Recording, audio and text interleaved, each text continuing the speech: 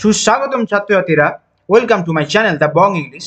এই ভিডিওতে আমরা ইংরেজি রাইটিং স্কিলের একটি উত্তর, বায়োগ্রাফি রাইটিংয়ের উত্তর, নীরাজ চোপড়া, এই উত্তরটি লিখে নেব। আমি আশা করব তোমরা খাতা পেন নিয়ে রেডি হয়ে যাবে এবং আমি একটার পর একটা লাইন বলবো, তোমরা লিখতে শুরু করবে। আশা করছি এই ভিডিওটি খুব গুরুত্বপূর্ণ হবে সমস্ত ছাত্রছাত্রীদের জন্য এবং আমি রিকোয়েস্ট করব সমস্ত ছাত্রছাত্রীদেরকে তোমরা ভিডিওটি অবশ্যই তোমার বন্ধুদের মধ্যে ছড়িয়ে দেবে, অর্থাৎ শেয়ার করবে। তো খাতা পেন নিয়ে লিখতে শুরু করে দাও। আচ্ছা, তো বায়োগ্রাফি রাইটিংয়ের যেটা নিয়ম, কিছু হিন্টস বা পয়েন্টস দেওয়া থাকে। এই হিন্টস বা পয়েন্টসগুলোকে কাজে লাগিয়ে লিখতে হয়। তো প্রথম যেটা নিয়ম, আমরা লিখব নীরাজ চোপড়া। নীরাজ চোপড়া ক্যাপিটাল লেটারে লিখব এবং লিখে আন্ডারলাইন করব, এটা প্রথম নিয়ম। তারপরে যেটা নিয়ম, একটা ছোট্ট ইন্ট্রোডাকশন লিখতে হবে। তারপরে যে হিন্ট বা পয়েন্টগুলো দেওয়া থাকবে সেগুলোকে কাজে লাগিয়ে সেন্টেন্স তৈরি করব। তো প্রথম যে সেন্টেন্স, ইন্ট্রোডাক্টরি সেন্টেন্স করব আমরা এইরকমভাবে। আমি আশা করব তোমরা খাতা পেন নিয়ে লিখতে শুরু করে দেবে, লিখতে শুরু করে দাও। Modern India has produced A galaxy of field athletes and javelin throwers. Field athletes, ATHLETES, and javelin, JAVELIN, throwers। সমস্ত বানান সঠিকভাবে দেখে দেখে আমরা লিখব। তার পরবর্তী sentence, Neeraj Chopra is one of them. Neeraj Chopra is one of them, full stop. He is the first youngest Indian to win Olympic gold medal in athletics.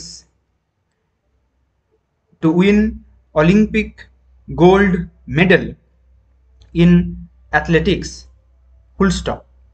কোনো স্পেলিং মিস্টেক করবে না। এইটি হলো দুটো লাইন, সেটা ইন্ট্রোডাকশন অ্যাবাউট নীরাজ চোপড়া।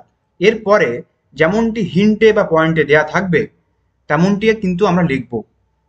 আচ্ছা, পরবর্তী সেন্টেন্স লিখে নাও।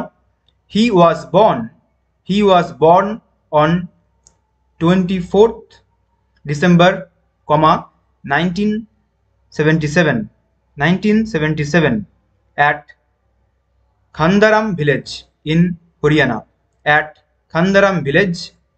Haryana.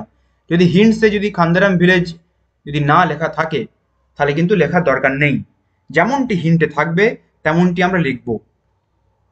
পরবর্তী sentence, his parents are Satish Kumar and Saroj দেবী। যদি হিন্টসে যদি থাকে ফাদার অ্যান্ড মাদার তাহলে কিন্তু সেপারেট সেন্টেন্স করতে পারি এবং সেটাকে অ্যান্ড দিয়ে যোগ করতে পারি। এরকম সেন্টেন্স করতে পারি যে his father's name is Satish Kumar and mother's name is Saroj দেবী। যেমনটি থাকবে হিন্টসে তেমনটি আমরা লিখব। পরবর্তী সেন্টেন্স, হি কমপ্লিটেড হিজ গ্র্যাজুয়েশন। স্পেলিং সঠিকভাবে দেখে দেখে লিখব। হি completed his graduation from দয়ানন্দন Anglo বেদিক college in Chandigarh. এই সমস্ত কিছু কিন্তু হিন্টে বা পয়েন্টে দেয়া থাকবে, কোনো স্পেলিং ভুল হওয়ার কোনো জায়গায় নেই। যেমনটি থাকবে হিন্টে বা পয়েন্টে তেমনটি কিন্তু আমরা লিখতে পারবো। তার পরবর্তী sentence, in 2013, he entered into his first international competition, the World Youth Championships in Ukraine. He entered into his first international competition.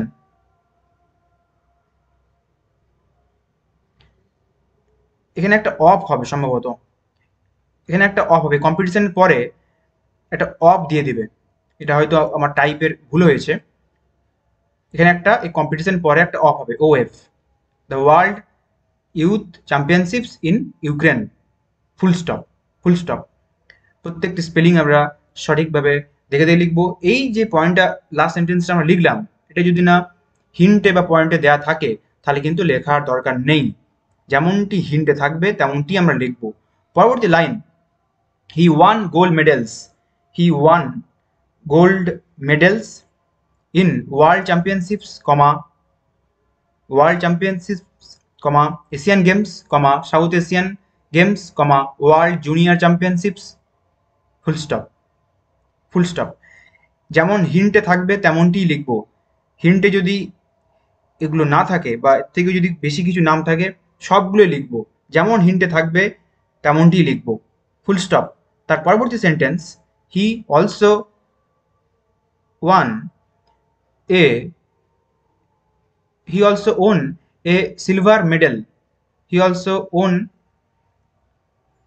a silver medal in Asian junior championships, in Asian junior championships, full stop। যদি এটা হিন্টে না থাকে এই লাইনটি লেখা দরকার নেই। in Asian junior championships, full stop। পরবর্তী line, in his debut at the 2020 Tokyo Olympics, 2020 Tokyo Olympics, he won the gold medal on 7th August, 2021 with a throw of 87.58 metre, সংক্ষেপে এম লিখেছি আমি, তোমরা মিটারও লিখতে পারো যদি হিন্টে মিটারটা সম্পূর্ণভাবে লেখা থাকে। ইন হিজ সেকেন্ড অ্যাটেম্পট, এই লাইনটা সম্বন্ধেও কিন্তু হিন্ট দেওয়া থাকবে সম্ভবত। In his second attempt, full stop. এবং আরেকটা জিনিস বলে দিই, এই যে পুরো জিনিসটা লিখবে তোমরা কিন্তু এটা একটা প্যারাগ্রাফই লিখবে, প্যারাগ্রাফ কিন্তু কোনো চেঞ্জ হবে না। এটা আমি যেহেতু পিপিটি প্রেজেন্টেশন করছি সেহেতু এইগুলো আমি প্যারাগ্রাফে চেঞ্জ করতে বাধ্য হচ্ছি। পরীক্ষাতে যখন লিখবে সম্পূর্ণ একটাই প্যারাগ্রাফ হবে, এটা কিন্তু মাথায় রাখবে। পরবর্তী line, Neeraj Chopra joined as junior commission officer in 2016, full stop. Neeraj Chopra joined as junior commission officer in 2016, full stop, full stop। পরবর্তী line, he received several national awards, এটাও কিন্তু পয়েন্টে বা হিন্টে থাকবে। তো সেন্টেন্সটা এইভাবে লিখবে, he received several national awards such as Arjun Award in 2018, major Dhyanchand খেল রত্ন অ্যাওয়ার্ড, যেমনটি হিন্টে থাকবে, এগুলো কিচ্ছু মনে রাখা দরকার নেই। And recently Padmashri award in 2022, yes, full stop. Recently Padmashri award in 2022, full stop. এই যে অ্যাওয়ার্ডগুলো বললাম কোনো কিছু মনে রাখা দরকার নেই, হিন্টে বা পয়েন্টে এগুলো দেওয়া থাকবে, যেমনটি থাকবে তেমনটি তোমরা উত্তর লিখবে। পরবর্তী লাইন লিখবে এইভাবে, the army sports institute stadium of Pune, the army sports institute stadium of Pune has been renamed as Neeraj Chopra Stadium, has been renamed as Neeraj Chopra Stadium, quote unquote Neeraj Chopra Stadium, in order to give a tribute to his success, in order to give a tribute to his success। এটা যদি পয়েন্টে লেখা থাকে পয়েন্টে লিখবে, নতুবা লেখা দরকার নেই বা লিখতেও পারো, কারণ এটা একটা খুব ভালো একটা জিনিস, তোমরা সেটা লিখতেও পারো মনে রেখে।